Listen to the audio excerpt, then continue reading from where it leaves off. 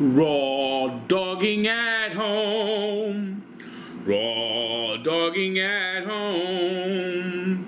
Raw dogging at home. I pick the brands at the store. I bring them home. And I get raw dogging at home.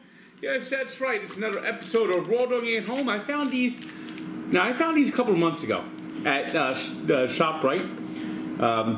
Believe I got them at ShopRite. It's called Stahl-Meyer Hot Dogs. And this is a meat blend. Chicken, pork, beef. No artificial flavors, no artificial colors, no byproducts.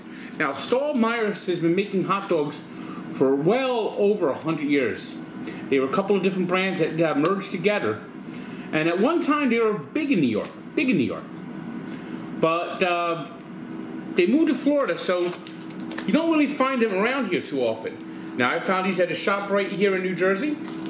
And they're popular down in Florida. They're made in Florida now. At one time, the 1950s, talk about 1950s baseball, this was the official hot dog served at Ebbets Field, the Polo Grounds and Yankee Stadium. And they came out with a special card set around 1952 of Giants, Yankees, and Dodgers. And that card set is very valuable today, with Mickey Mantle cards in that set fetching over $10,000.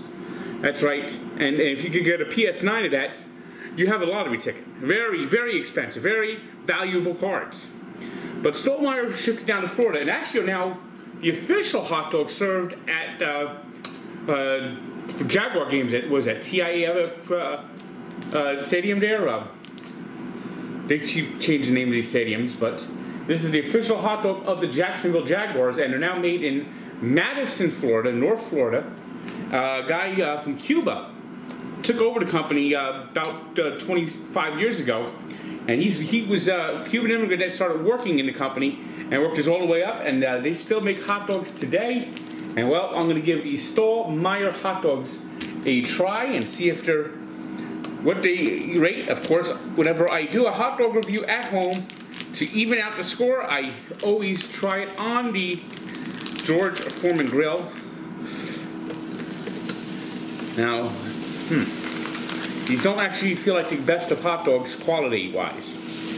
Touching them, they have kind of a, I don't know, a slime to it. But we're going to try them out and try how they taste, and that's the most important part. Of course, we put it on the Foreman grill. You can sup. We're going to cook it for 5 minutes. Turn and cook it for 5 minutes more. Raw dogging at home. Raw dogging at home. Alright, you can see the browning of these hot dogs. That's a good sign. It's splitting a little, popping open. Alright, we're going to cook these an additional 5 minutes.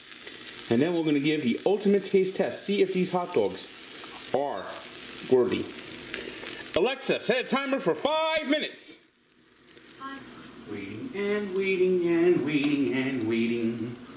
Da da do do do do do do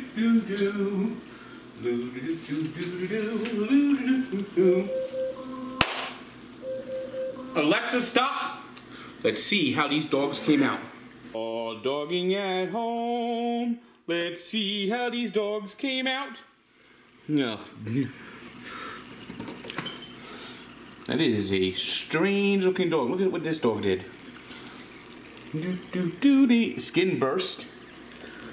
So we'll get these out and try them out. Just raw dogging at home. Raw dogging at home. Raw dogging at home. Let's try out these dogs. All right, good charring. A little bit of a burst on this one. Of the dogs, this one, I don't know what happened. This one, like crinkled up like bacon. But this is the one that looks the best. So this is the one I'll try. They fit well in these buns, good buns. But let's see how the dogs taste, because that's what we're trying out. That's why it's called raw dogging at home.